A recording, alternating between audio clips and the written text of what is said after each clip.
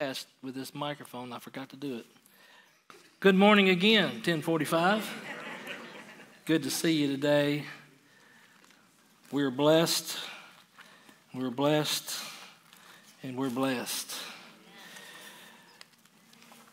And because of that, we have a responsibility.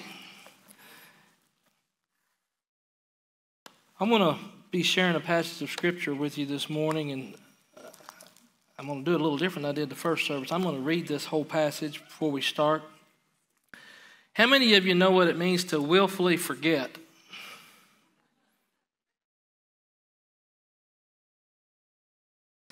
You know, if you try to remember something, what do? You write it down, put it in your phone.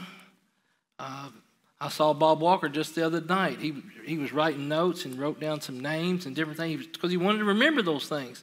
And if Bob Walker needs to write them down to remember them, I know I do because he knows everything. But if we want to remember something, we'll make note of it. We'll try to write it down, put an alarm in our phone, tell somebody smarter than us to remind us, all those kinds of things. And we're going to be looking at some willfully forgetting this morning. I told this story in the first service, and I'm going to tell it again. About a friend of mine who was slated to help with the men's breakfast yesterday morning. And I'm not going to call his name. I almost did mention his wife's name in the first service. But I'm not going to call his name because most of you will know who he is. But he was going to help cook breakfast yesterday morning. And we meet at 6 to do that. And then he came into the office on Thursday and he said, my wife tells me that I promised to go to the beach on Saturday. And he said, I don't remember the conversation. Willfully forgetting. They probably did have that conversation. He admitted that. Maybe they didn't, but probably they did. I've had some of those conversations, and my wife will tell you that I just wasn't listening or zoned out or just willfully forgot the conversation. But anyhow, he calls me or comes to the office. He tells me that, and then he said, but I'm going to be there. I'm going to help with the breakfast, and then we're going to go to the beach. I said, okay. I said, but if you need to go ahead. I understand we'll have plenty of help. No, I'm going to be there. Friday night about 8:30, he sends me a text. We've decided to go on to the beach early because I'm sure that's what that original conversation was. And he said, so I won't be able to make the breakfast. And I said, no problem, we're fine. But I'm sure they had that conversation and he willfully forgot. Because most of the time when we do that, men, it's because it's not a priority. It's not nearly as important as it was to the one who initiated the conversation. So we willfully forget. But I want to read you this passage of Scripture this morning, and it talks about some folks who willfully forget the promise that Jesus had made when he left the earth after his crucifixion, when he was ascended into heaven, and he told the disciples, I will come again. And this had only been 35 years since he had done that, and that leads us into this passage of Scripture from 2 Peter chapter 3. And this is the second time that Peter had written to them about this matter. But listen to what the Word of God says. Beloved, I now write to you, beginning in verse 1 of chapter 3, 2 Peter. I now write to you this second epistle, in both of which I stir up your pure minds by way of reminder. We need those reminders from time to time. That you may be mindful of the words which were spoken before by the holy prophets, and of the commandment of us, the apostles of the Lord and Savior, knowing this first, that scoffers will come in the last days, walking according to their own lusts, and saying, where is the promise of his coming? For since the fathers fell asleep, all things continue as they were from the beginning of creation. For this they willfully forget that by the word of God the heavens were of old, and the earth standing out of water and in the water, by which the world that then existed perished, being flooded with water. But the heavens and earth, which are now preserved by the same word, are reserved for fire until the day of judgment and perdition of ungodly men. But beloved, and here's where we're going to spend some time in this next couple of verses. But beloved, do not forget this one thing, that with the Lord 1 day is 1,000 years, and 1,000 years is 1 day. The Lord is not slack concerning his promise, as some count slackness, but is long-suffering toward us, not willing that any should perish, but that all should come to repentance. But the day of the Lord will come as a thief in the night, in which the heavens will pass away with a great noise, and the elements will melt with fervent heat. Both the earth and the works that are in it will be burned up. And then I want to drop on down to verse 14. Therefore, beloved, look forward to these things. Be diligent to be found by him in peace, without spot and blameless. And consider that the long-suffering of our Lord is salvation, as also our beloved brother Paul, according to the wisdom given to him, has written to you.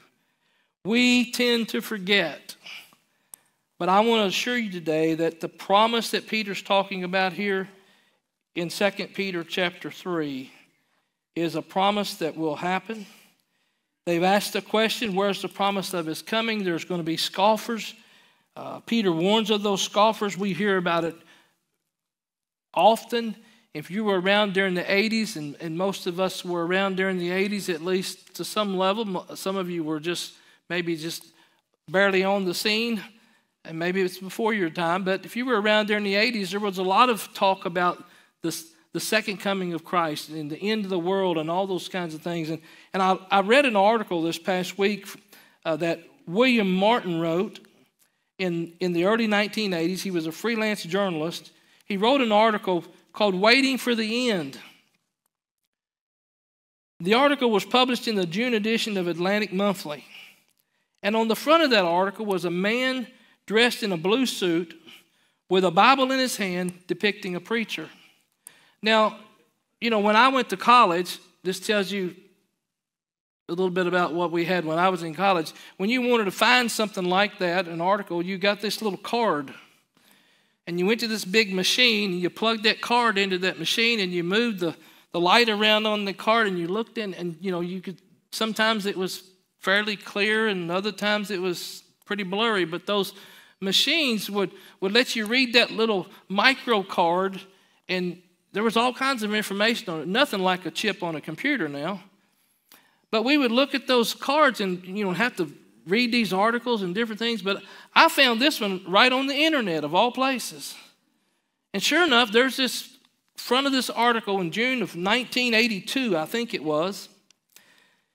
It says, waiting for the end, and here's this little blue man dressed in a blue suit, had a Bible in his hand, and in the backdrop, there was like a city line. It was like New York City. You would see the buildings, or Atlanta, one of those larger cities, and you would see the buildings. And then behind that, there was a big wall of water. And I'm thinking, if you really knew about the end time, you would have a ball of fire back there instead of a wall of water. But they were just fulfilling prophecy. They were scoffing. They were making fun of these people who believed that the end was coming. And they were scoffing. They were just helping to fulfill the promise or the prophecy of that there would be scoffers in the last day, by just basically making fun of those who were asking the question or making a statement that Jesus is coming again. And they were waiting for the end and scoffing and making fun of.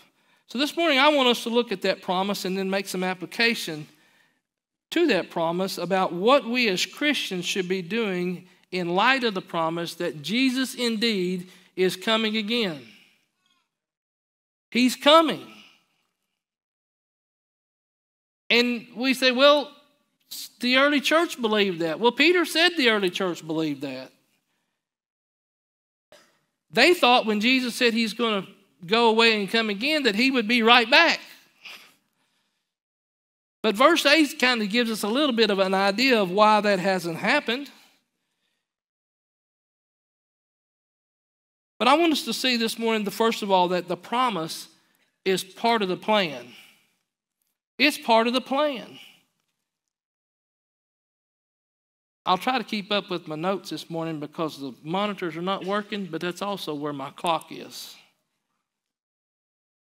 So if I get to going long, the lights start flashing off and on, that means I've got 5 minutes. That's what Garrett said he was going to do. But God didn't just wake up sometime in the last few thousand years and decide that, oh, I'm going to have to bring an end to this thing. These people I've created, they've just gone nuts.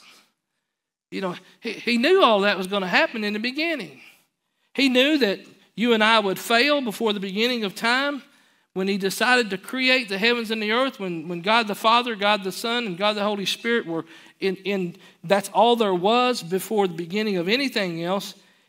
God decided that I'm going to create some human beings to have a relationship with. Now, I'm not God, and most of you realize that. And I don't comprehend what God thinks or puts together, and that's a good thing because my mind is pretty limited. But if I were going to create something, I would probably create something that I thought would at least work. But God knew all along that we would fail in this relationship. He knew that it would cost him the very best that he had, his son Jesus Christ. But he decided in his infinite wisdom to create us anyway. But in that creation, he not only created us because he wanted to have a relationship with us and he loved us that much, but he also loved us enough to give us the free will to choose whether or not we would respond to that love. We have the ability to either accept or reject that promise. But not only was it part of the plan, but it's not delayed, but is right on time. Look at what Peter says here. He says, do not forget this one thing. It's as though Peter was saying, hey, listen, this is important. You want to scoff and ask me about the end time, but listen to this. Listen to this. Beloved, do not forget this one thing, that with the Lord 1 day is 1,000 years, and 1,000 years as 1 day. So if you took that as a literal time scale, it'd only been a couple of days. It's now only been a couple of days. But that's not what Peter was meaning at all. He didn't give that so we would have some prophetic formula, and there are those who do that, and that's why they guess it when Christ is going to return, and they're always wrong. But he says, he's communicating a general principle regarding how we see time and how God sees time. You see, we're limited in our scope of time. We can only live in the present, this moment. We can't live in the past. We can't live in the future. And the moment that I just told you about is now in the past.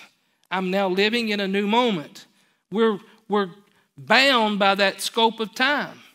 We can think about the past and we can dream about the future, but we have no ability to live in anywhere except right in the present. And our present leads us into the future. Listen to what John Phillips said in his commentary. God can savor a day as though it were 1,000 years. God is not locked into time sequence as we are. He can summon all of time before him, past, present, and future. In other words, he can pull all that together and look at it in one picture, a moment at a time or all of the moments at once. And Peter apparently introduces the subject as a counterbalance to human impatience. We look at our calendars and accuse God of being too slow. God looks at his calendar and sees that he is right on time. Many of us have experienced God being right on time. We get impatient, and then God comes through and we look at the things that have happened. We were looking at the past, and we had the ability to see that, yes, God was right on time. And God is not delayed even in his second coming. Listen to what Charles Spurgeon says. All things are equally near and present to his view. The distance of 1,000 years before the occurrence of an event is no more to him than would be the interval of a day. With God, indeed, there is neither past, present, nor future. He takes for his name, I am. He is, I am. I am in the present, I am in the past, and I am in the future. Just as we say of God that he is everywhere, so we may say of him that he is always. He is everywhere in space. He is everywhere in time. The truth is that God will keep his promise, and God will return and come again as he said he would. But not only is the promise part of the plan, and it's not delayed, but is right on time, but in that promise we see God's patience revealed. God's patience revealed. He's not slack concerning his promises, some count slackness, but is long-suffering. Why? Not willing that any should perish, but that all should come to repentance. I think about a young man that we saw baptized on Mother's Day. That basically the rest of society had given up on him simply because of his lifestyle and some of the things that he had done and the way he portrayed himself. But his mother didn't give up. For about 10 years, she prayed for him to come to know Christ. And when you think about that, if God was not patient, what if God had returned back to earth in December? Where would that young man be? Think about all the people even last week that maybe listened to an evangelistic message and came to know Christ. And if God had not been patient, where would they be? But when we think about the Lord returning, and many times we think about that selfishly because we get tired of what we're living through and we become impatient, and God is so patient. And his greatest display was at Calvary. But now he waits again, day after day, year after year, century after century. Why? So that men, women, boys, and girls have the opportunity to hear the good news of Jesus Christ and respond and come to repentance. Listen to what he says in Ezekiel 33:11. The Lord is speaking. He says, "Say to them, as I live, says the Lord God, I have no pleasure in the death of the wicked, but that the wicked turn from his way and live. Turn from your evil ways, for why should you die, O house of Israel?" So, if God is patient and we have a message to share, then what's our responsibility? It's a promise. I think this is next in your notes. It's a promise that must be preached, proclaimed, told, because hell is a real place where real people, some of which we know and therefore bear responsibility, will spend eternity unless they hear, believe, and obey the gospel that has been entrusted to followers of Christ. That's you and me to share. Listen to what Romans chapter 10 says. We'll begin in verse 13, a very familiar verse to most of us. For whoever calls on the name of the Lord shall be saved. But what many of us don't realize is that puts that responsibility on you and me to share the gospel. Because verse 14 says, "How then shall they call on him in whom they have not believed? And how shall they believe in him of whom they have not heard? And how shall they hear without a preacher? And how shall they preach unless they are sent? As it is written, how beautiful are the feet of those who preach the gospel of peace, who bring glad tidings of good things." And that word preacher there doesn't mean just Pastor Harold or Pastor David or whomever may be preaching the gospel. But that word preacher there means every one of us, one who would tell or one who would herald, one who would scream out and share the gospel. But who do we tell? Who do we tell? The Bible's full of examples of who Jesus and others shared Christ. Number one there is the wealthy. Remember the story of the rich young ruler? Came to Jesus and asked him, said, "Good teacher." And Jesus said, "Why do you call me good? There's none good but God." He says, "You know the commandments." He lists the commandments, and the rich young ruler says, "Well, all those things I've done." And Jesus said, looked back at him and he loved him. And he said to him, one thing you have lacked. Go your way, sell whatever you have, and give it to the poor. Come and take up your cross and follow me. And the young ruler's response was this. But he was sad at this word and went away sorrowful, for he had great possessions. That doesn't mean they were great. It just means he had a lot of them and they were great to him. But he chose to take what he had, depending on what he had and maybe what he could give and what he could do with it, rather than having a relationship with Jesus Christ. We need to reach out to the wealthy. Doesn't mean everybody's going to respond. Jesus himself shared the good news with this young ruler, and guess what happened? He rejected. So not everyone's going to respond positively. The next one I'm going to skip and come back to, people who are different than us. We also need to reach out to the sick and oppressed. You think about the sick and oppressed, many of those folks can't come into a church service like this. So what does that mean? We have to go out to them. When you think about the stories that you read, and I'm not going to read them for the sake of time, in Mark chapter 1, verse 32 through chapter 3, verse 12, Jesus had just preached in the synagogue, and then he goes out. Great example for us. We're listening to the word this morning. We're being challenged. I've been challenged over the last couple of weeks as I've prepared about my witness. And when I hear the word and I have a responsibility to respond, just like Jesus preached in the synagogue and then he went out. He went out to meet who? The sick and oppressed. Those who were demon-possessed and ill in their homes. And he went out to meet those people, not just to heal their illnesses, but to share with them the good news that there's more to life than just life. And he reaches out to all of those, and you can go and look at those, but we need to reach out to those who can't come in, the sick and oppressed. The next one, we need to reach out to the religious leaders, or to the religious. Nicodemus was a religious leader of his day. He was one of the 70 elders on the court known as the Sanhedrin, which was the highest religious body among the Jews. We have a lot of religious people today. They're just religious. They don't have a relationship with Jesus Christ. They live a good life. They do good moral things. They give to good causes. They worship something. They're just religious people. We need to reach out to those folks. We have a large culture in our society today that believes just because I've been in church all my life, I must be a Christian.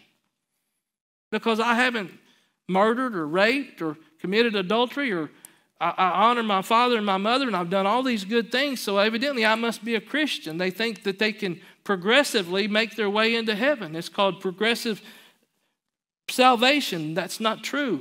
Sanctification is progressive. Salvation is a one-time event in your life when you kneel before the Father and you say, Lord, I've sinned, and I accept your payment as done through the blood of your Son, Jesus Christ, and I give my life to you, and to the best of my ability, I'm going to follow you. There has to be a point in your life when you commit yourself to Christ. And your conversation with God may be totally different than that. But you're committing your heart and your life to Him. That's a one-time thing. You can be very religious and still die and go to hell. We need to reach out to our enemies.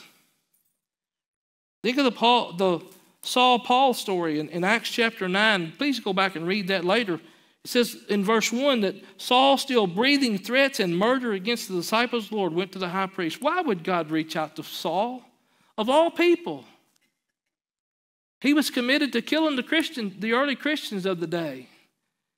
But God reached out to Saul and said, there's a man I can use. And one day in your life, God looked down and said, there's a man or a woman or a boy or a girl that I could use, and He convicted your heart and you responded to the good news. And we have a responsibility with that good news that we share to reach out to those around us. And I want to go back now to the one that I skipped, and I have a reason for doing that. People who are different than us. People who are different than us. You know, it's one thing for me to look around and see people that are dress like me, look like me, do the same things that I do, enjoy the same things that I enjoy, and I think may fit into my mold, and get involved with them, build a relationship with them. But it's a totally different thing for me to get to know somebody that appears to be different than I am. Whether it be race, social status, just the way they look, or whatever that might be. It's another thing to reach out to someone different than me. Look at what Jesus did. He went to the well, Jacob's well. It says Jesus was weary. You can go back and read the story later in John chapter 4. It says that Jesus was weary from his journey, and he sat down by the well. And of all people, there was a Samaritan woman that came to draw water. If you know anything about the history of the day and even the story there, the woman says, "Why are you having anything to say to me?" Jews don't affiliate with Samaritans, especially Samaritan women. The Jewish man's not supposed to talk to a Samaritan woman. And Jesus told her, "I have water that if you'll drink, you'll never thirst again." He basically shared the good news that he was the Messiah. He was the Christ. And you can go back and read that. But Jesus reached out to those that were different than him. And the list could go on and on and on. And basically it includes, the next blank in your notes, it includes everyone. It includes everyone. We're not to be an inclusive group or an exclusive group. We're supposed to be inclusive, to include everyone. I saw a clip. It's been some time back, and I've listened to it several times. And I'm going to play it again this morning for your hearing. And I have listened to it many times. Is this mic on?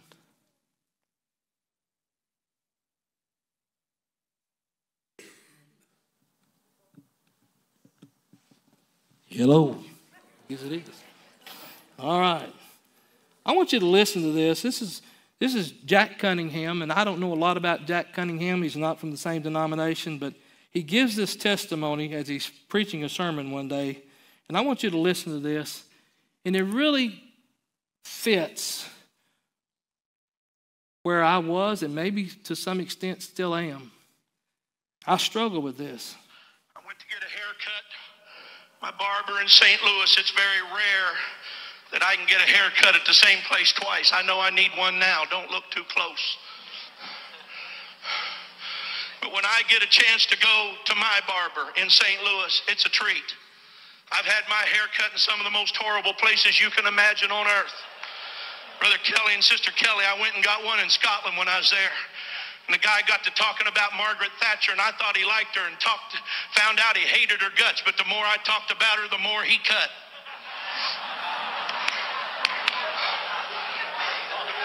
I called my barber, said, "Can you get me in?" They said, "Yeah, come this afternoon."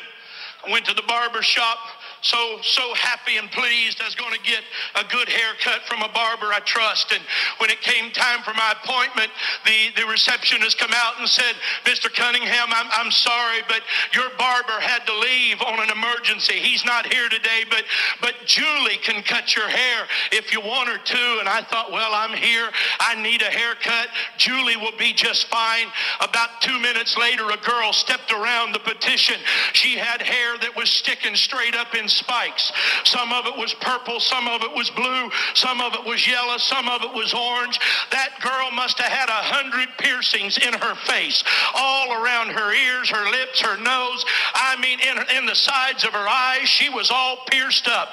And under the piercing was all kind of painting. She had on polka dot pants and a plaid shirt. She had on 2 different color socks, and her shoes didn't match.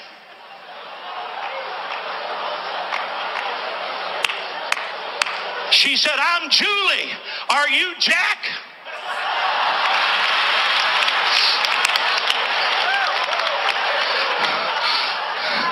If it wasn't for wanting to please God, I'd have said, "No, ma'am. Jack said tell you he had to leave."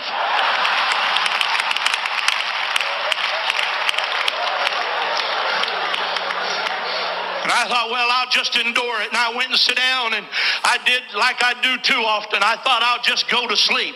I'll just sit down here and close my eyes and rest while this girl cuts my hair, and I hope she hurries up. There couldn't be anything in the world her and I would have in common. There couldn't be anything on earth she and I'd want to talk about. She wouldn't want to hear anything I got to say. I certainly don't want to hear anything she's got to say. I apologize, but that's what was going through my mind. While she's cutting my hair, she said, "Where do you work?"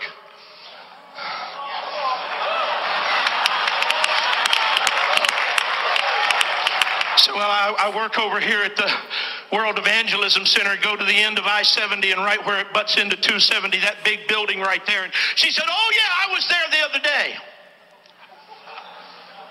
I said, "You were at World Evangelism Center the other day?" She said, "Yeah, you have a bookstore in there, don't you?" I said, "Yes, ma'am." She said, "My mama is a cocaine addict. My uncle is a hopeless cocaine addict."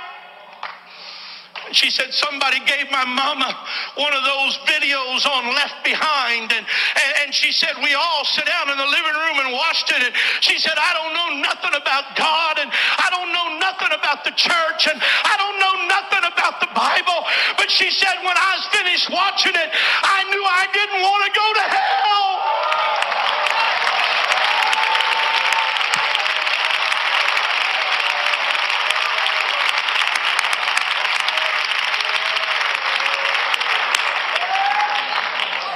She said, "I went to your bookstore and bought a Bible." She said, "I don't know how else to find out anything about God." She said, "I just bought a Bible and I'm going to start reading it through." She said, "I've had it 2 days now. I've already read," and she named some books that she had been reading from, but she said, "I really don't understand anything about it." And when I looked in the mirror, tears are streaming down her face. The other people that are cutting hair have quit cutting hair, and now they're listening to her talk, and some of them got tears in their eyes. And when I got up out of that chair, I said, "Julie, I want to apologize to you for not telling you about Jesus." I said, "But if you'll stay here, I'm going to go to my office and get a Bible study, and me and you's going to sit out there on that park bench, and I'm going to give you a Bible study and help you know about Jesus."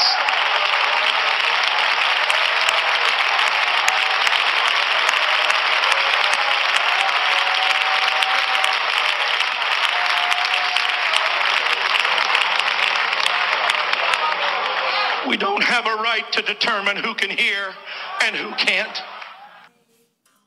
Don't boil or fry another egg before listening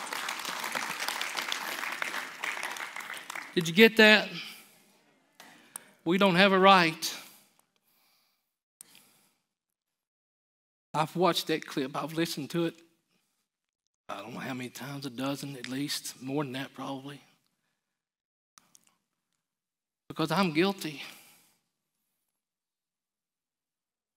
Looking at someone and saying, they don't want to hear. We don't have a right. Jesus tells us to go into all the world. Listen to what Mark 16:15 says. Go into all the world and proclaim the gospel to part of the creation. No, it says the whole creation. We don't have a right to determine who gets to hear and who doesn't. Our responsibility is to everyone. So I'm going to challenge you today. Who is in your sphere of the everyone? You see, I'm convinced that 1 + 1 = 2. And if every one of us would reach one person for Christ in the next year, we'd have twice as many people. But it's evident that we're not faithful. Because you would think in a year's time, if we were diligent about sharing the gospel, that we could reach one person in a year's time. I want to give you a couple of examples of my sharing the gospel. Because I don't have the right to determine who hears. The first church I served in, a lady came to me. She was an elderly lady. She said, "My brother's dying. He's in the hospital. He's in intensive care." She said, "Will you go share with him? And I said, sure.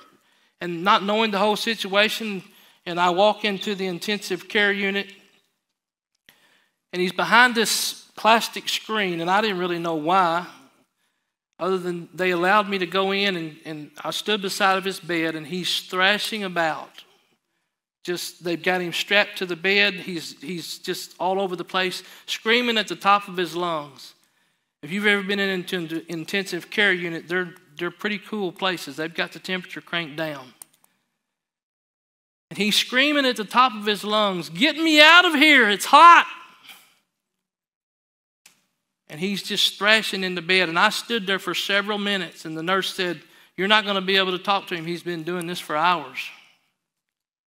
I'm convinced that man saw into his future and saw eternity, what lay ahead. And unless God gave him another opportunity of some sort, he split hell wide open because people around him procrastinated about sharing the gospel. Maybe he would have accepted, maybe he would not. But I've asked myself this question several times. Why did his own sister, wait until he couldn't comprehend what I was saying, and I couldn't hardly understand him other than he was screaming, "It's hot, it's hot." I've never seen that before, and I've never seen it since. But that was one of the most eerie feelings I ever had in my life, somebody screaming at the top of the lungs, "Get me out of here, get me out of here." The other one I want to share with you is about a man that a lady in that same church came to me, and she said, "Will you go share with this gentleman? He's in a hospital, and it was about a 2-hour drive away."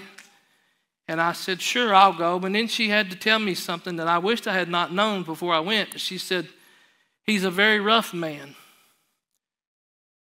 He's not been receptive to the gospel. The people that's tried to share with him, he just turns them off." She said, "He's a very big guy, and he may physically throw you out of the hospital room." I said, "Well, you didn't have to tell me that. You know, I'm a little guy. I don't want to get thrown out of a hospital room." So I'm thinking of all these excuses of why I can't go visit this man at the hospital. Even after I committed to going, and I'm driving down the road, and I'm like, I don't have time. I got this to do. I've got that to do. And the more I tried to talk myself out of it, the more I was convinced and convicted that I needed to go. And I got to the hospital, and I walked into that room, and I'll remember it forever, I guess. It's a picture that's etched in my mind. And when I walked into the door, I could see straight into his room, and he's sitting in a chair in front of the window. Great big guy. Hair just stringed down, just rough looking. Great big beard, and I'm thinking, well, here's where I'm going to get kicked out. Because I walked up to him, and I introduced myself, and I said, "Someone's asked me to come and see you." And he just looked up and he said, "What do you want?" And I thought, here it goes. She told me the truth. I'm getting ready to get kicked out of here. And I said, well, and I called him by name and I called her by name. And I said, "She's asked me to come and share with you because she's concerned about where you will spend eternity, determining the prognosis that you've gotten from the doctor. You don't have long to live." And he said, "That's right." I said, "She's concerned that where you will spend eternity. And she asked me to come and share with you today." He dropped his head.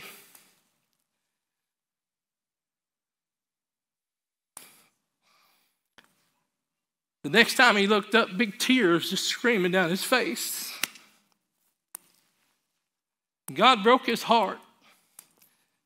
And I was able to share the good news of Jesus with him, and he accepted Christ. And it was not but a few days later that he passed away.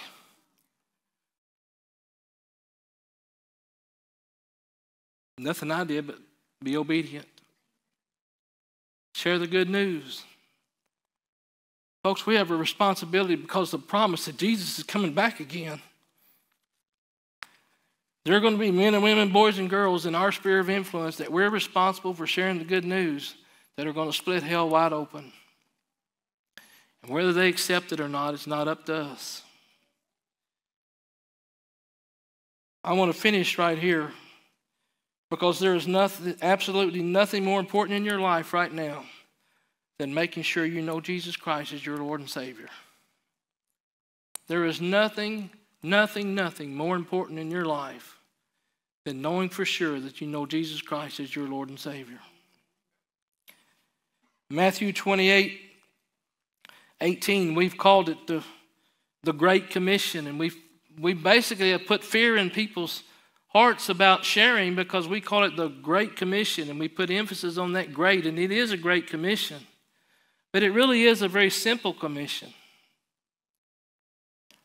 I read a little book entitled The Simplicity of Disciple Making and 7 Ways We've Complicated It. Small book. I read it in an hour and a half. Rob Fisher, the author of that book, says this: by complicating what's simple, we've inadvertently stifled what we strive for. We say that we're an evangelistic church and we want to share the gospel, but we've complicated sharing the gospel, so we've stifled what we strive for. And we've done that to ourselves. Because really, when it gets down to it, sharing the good news of Jesus comes down to 3 basic things. Going. Matthew 28, verse 19 starts out like this: go. And really, like a lot of other areas of our English language, we've done a very poor job of translating the original Greek there. The original Greek there is a present tense participle. Participles normally end in ing. Present tense means that I'm actually doing it presently. It's something that I'm engaged in. Really, it should say, as you are going, would be a better translation. So the assumption there is, by Jesus himself, is that we're going to be going in our journey of life. We're going to be living life. We're going to be going about. We're going to be meeting people. So it comes down to 3 simple things. We're going to be going, and we're going to live our life in front of people in such a way that they're going to eventually look at us and say, there's something different about you. But the sad thing about it is, the church today is not much different than the world. We use the same language, we go to the same places, we do the same things that they do. There's no different in our life. And the only time that we live like Christians is on Sunday morning when we're gathered like this. Monday, Tuesday, Wednesday, Thursday, Friday, and Saturday is a whole different picture. And we're totally different people. So when those people are around us during the week at work or school, they have no idea that we go to church on Sunday. Because we're living our life just like they're living. And there's nothing different to attract them to what we have. So we need to be living our life in such a way. If you go back to 2 Peter chapter 3, I'm going to get there real quick.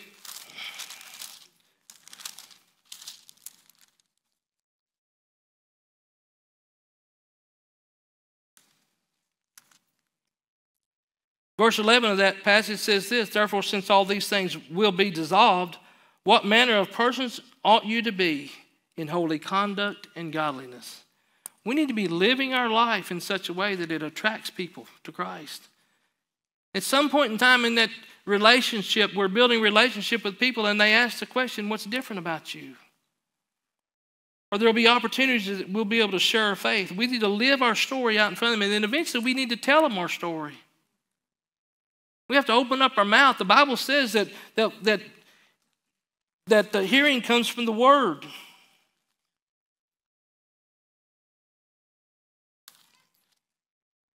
I'll get back to my passage again.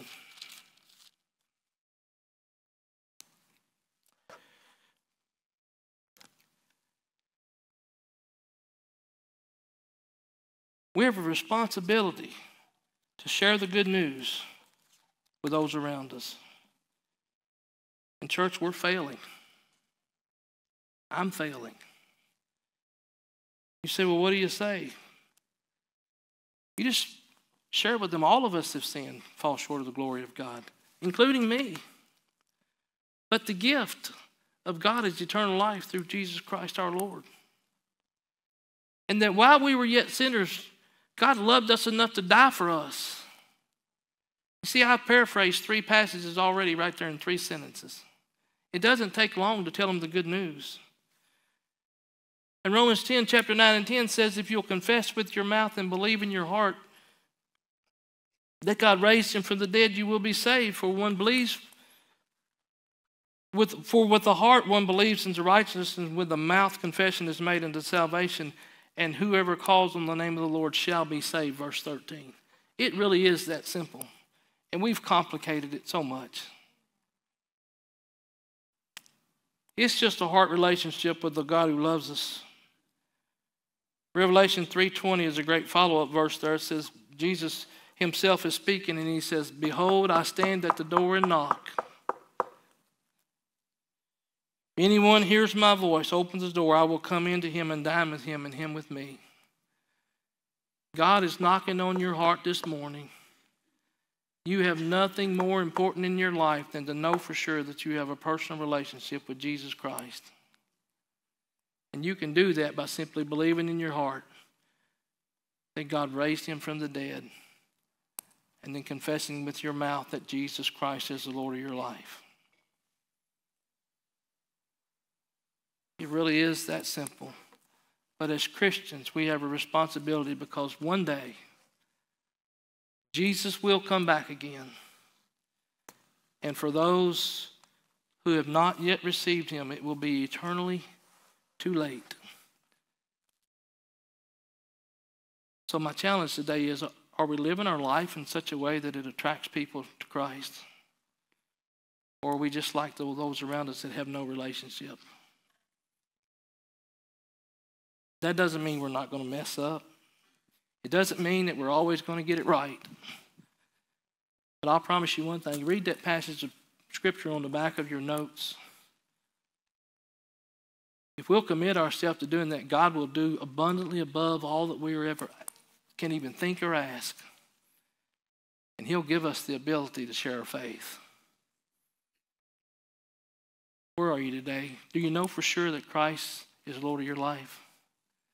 If not, I'd love to share that with you. And make sure you get that one thing right. And I know there's others here as well. And are you sharing your faith?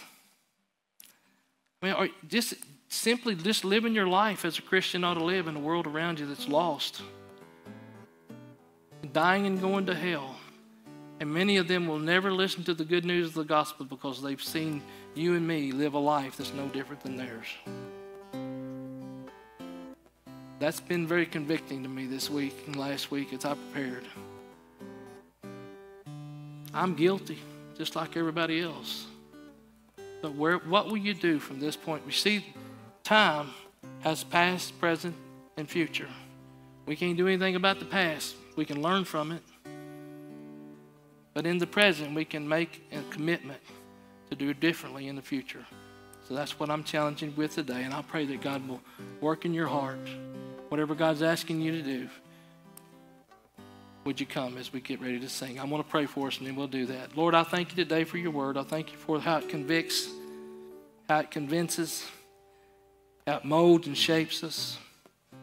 And Lord, as we've heard your word today, God, I pray that we'll respond in a way that would bring honor and glory to your name. Lord, for someone here that has never made that commitment, Lord, or is unsure about the relationship with you, God, I pray that today would be the day of salvation. Lord, for those who have committed to Christ, Lord, what are we doing to make sure those around us have a right to hear? God, we don't have the right to choose who hears the gospel. Lord, might we change the way we think as we share the good news, the way we live our life. Lord, that you would live through us and give us the ability to share the good news of Jesus so that those around us would hear the good news and respond. God, help us today to be more faithful. It's in your name that we pray. Amen.